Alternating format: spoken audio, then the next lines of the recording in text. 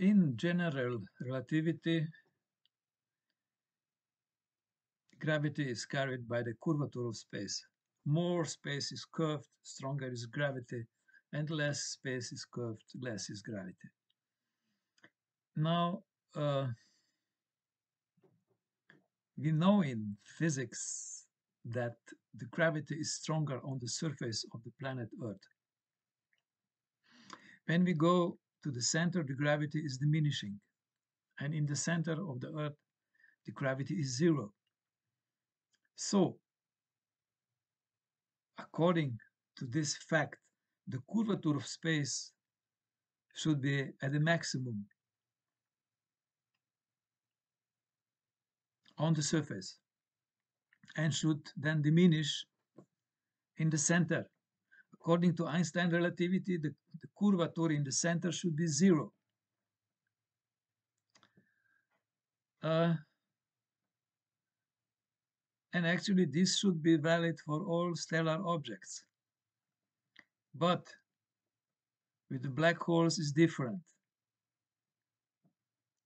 In the black holes, according to Roger Penrose, the gravity in the center is infinite and curvature there is infinite. Sure, this was never proved, this was never measured, this is only a mathematical philosophy. But now the experts of general relativity, they will need to clear this. How is with the curvature of space in the Earth, in the center of the Earth?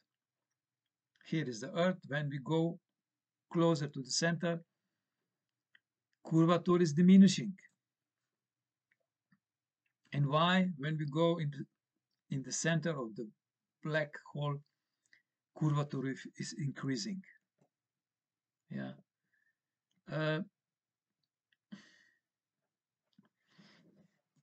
I can tell you already now that this question, which makes sense,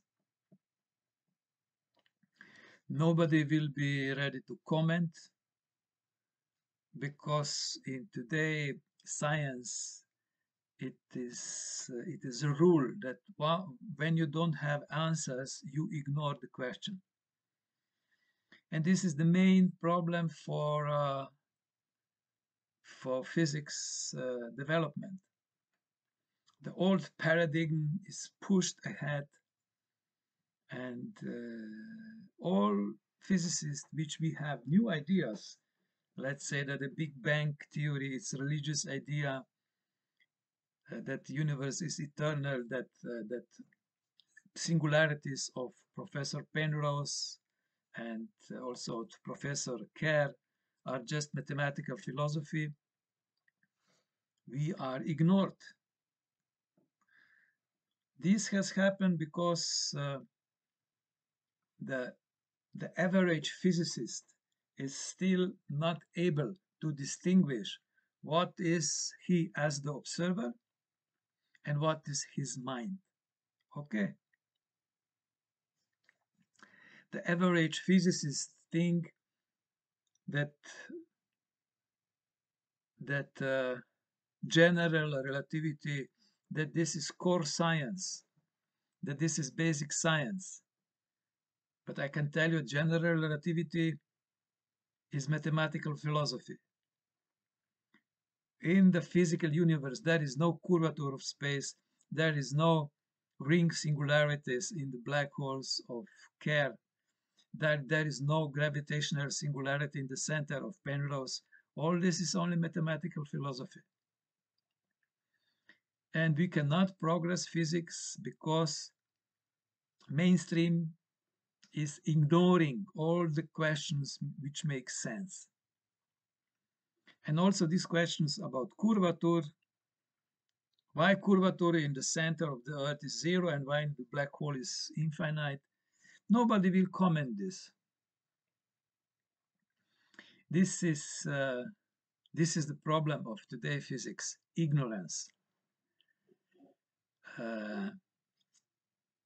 It is not that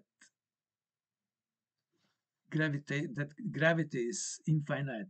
there is a gravitational singularity in the center of the black holes. No, but there is no infinity in the universe. But the ignorance of today mainstream science, the ignorance of these professors sitting at the important universities is infinite.